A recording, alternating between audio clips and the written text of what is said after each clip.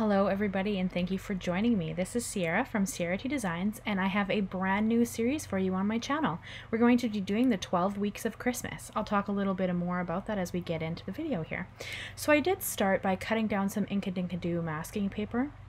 I really wanted to have color in the center of my card, and please excuse my head. You're going to see it pop up a few times in this video. Apparently I wasn't sure where the camera was because my head is going to get it a little bit in the way, but hopefully you're okay with that. So I did cut down a piece of the masking paper and I just wanted the center portion to do my blend. So it's just going to cover the outsides of my cardstock, and this is an A2 sized card. I'm going to have a black mat like I always do, and I have this white piece here. It's a Neenah piece of solar white paper. And I have it cut down to 1/8 of an inch smaller than my black mat, and my black mat is 1/8 of an inch smaller than my A2 card size base. So I did start with some Oxide inks here. I have 3 colors. I'm going to use Ripe Persimmon into Candied Apple into Fired Brick. Sorry, 4 colors, and I'm going to finish with Black Soot just to add a little bit of drama around the outside. So I do go through and blend them until I like the blend. I go back and forth. There's no real way to get a perfect blend, in my opinion. I think it's just honestly working it. I've been asked a few times, people have said that they struggle a bit with blending, and for me personally, I honestly just keep going back and forth. I find the more ink that you have on the paper and the more ink that you have on your blending tool tends to make it a little bit easier to get the color that you need down.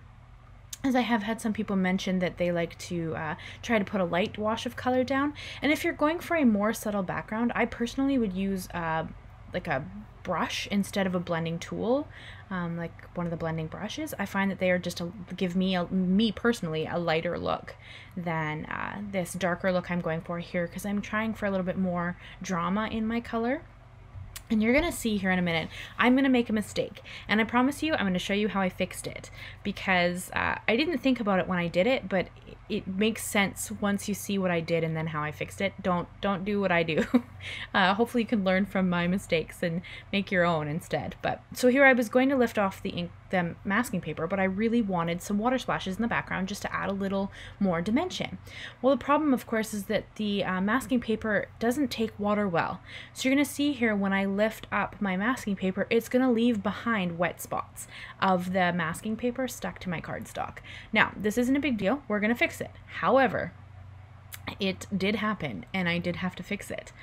So as you see, I'm lifting it up and there's pieces of red that are outside of where they're supposed to be from my little center cut piece there, the colored piece. And there are stencils you can use for this. I don't own any of them, so I just used masking paper for the same effect, but use what you have.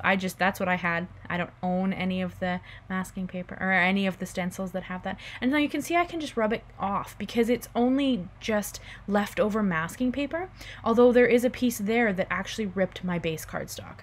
Now I'm just going to take a little bit of glue here in a minute and I'm going to lay it back down because it only lifted up a little bit.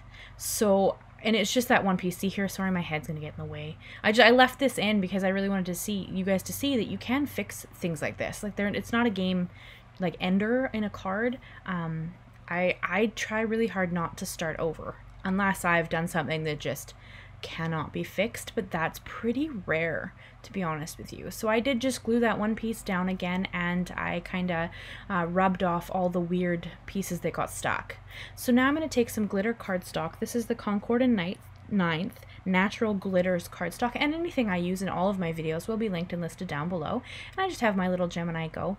I have 3 snowflakes from Simon Says Stamp here that I'm going to use to make the snowflakes for my card, and I end up making 5 of them. I have the Leah Snowflake, the Grace Snowflake, and the Mini Snowflake Mandala die.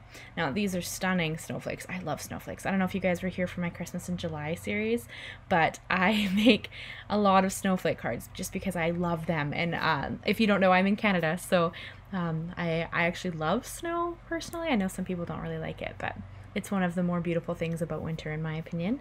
But yeah, so I did just take my pokey tool to remove all of the excess little pieces in this glitter cardstock, and you can see I used my Gemini Go. I love my Gemini Go.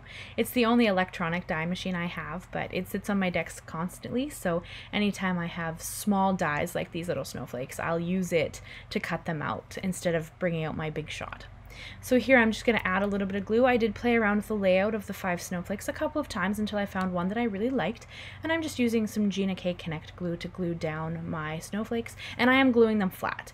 If I had thought about it, I might have done some kind of sticky adhesive on the back when I cut these out, but I didn't think about it, so I'm gonna have to use some liquid glue. And it does kind of spread out a little bit when I put them down, but I use the reverse tweezers and just kind of clean it up a little.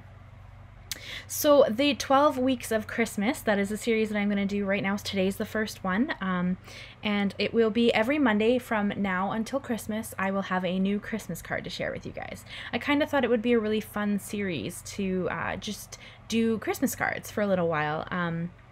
As you know, if you don't know, Canada, Thanksgiving's actually next week. Because it's in October for Canadians, and I also have, just so you guys know, I have a birthday hop coming up on the 8th of October. That's my birthday, and I'm doing a hop with the Team Tiny girls. It's my last hop. I've graduated out of Team Tiny now, as I have more than 1,000 subscribers, and I will be doing a giveaway in that hop, so if you guys want to check it out, please do. So I was going to use my Gina K glue here to glue this down. My Gina K glue wouldn't work. If you guys know anything about me, you know me and glue. Just for whatever reason, glue doesn't like me that much, and I always kind of have a fight with it. And sorry, there's my darn head again. I don't know what I was thinking in this video. Apparently I just couldn't get my head out of the way. So I did glue my panel down to my black mat, and now I'm just going to take my scissors and just trim off the excess snowflakes. I did this on the black mat because I kind of wanted them to extend a little bit past the panel that I had colored. You don't have to do this. You could have trimmed them off once your white panel was down, and in some ways maybe I should have done that because there's one part that looks a little bit odd because it wouldn't glue to the black mat. But I like how it turned out, so I kind of just went with it. It added a little more like dimension to my card. Like it felt like the scene was going outside of the panel. So here I've taken my Misti and I'm just going to stamp a sentiment down, and the sentiment is from the Tons Holiday Ornaments sentiments, and I'm going to use some Clair. No, what am I using? Sorry guys. I'm using some VersaFine Clair Nocturn ink to stamp down my sentiment there. And I'm just using it in my Misti so that I can line it up perfectly while I stamp it down. Just because after all the work I've done to this panel, it'd be horrible to mess it up just because I wanted to put a sentiment on the bottom there. And we're getting to the end here. I am going to glue this down now to my A2 sized card base, and you can see here that I do have the black mat and the white card base. That's kind of my thing. I really like how the black mat makes the cardstock pop, especially my colored cardstock, so I have a tendency to do a black mat on pretty much every card that I make. I'm sure at one point I'll stop doing that, but for now I still love it so much that I keep going back to it. But yeah, so I'm just going to use my glue, and you can see I'm still struggling. Like me and glue, I don't know. Do you guys have this problem? Like I just find that I cannot get the glue to go on nicely most of the time. I kind of end up fighting with it a bit, but that's just kind of how it goes for me, I suppose. But yeah, so this is the first card in this series. I hope you guys will check out the series. Every Monday I'll have a new Christmas card to share with you until Christmas. So it will be 12 weeks of Christmas, 11 now after this first card. I'd love to have you back, so I'd love if you'd consider subscribing. Leave me a comment, leave me a like, and let me know what you think of this card. I cannot wait until we do another video. Oh, please check without the birthday hop on October 8th and enter in my giveaway. I'll have all the information for that in that video. But yeah, I cannot wait to see you guys again, and I hope you're having an amazing day. Thank you so much, and I'll see you soon. Bye-bye.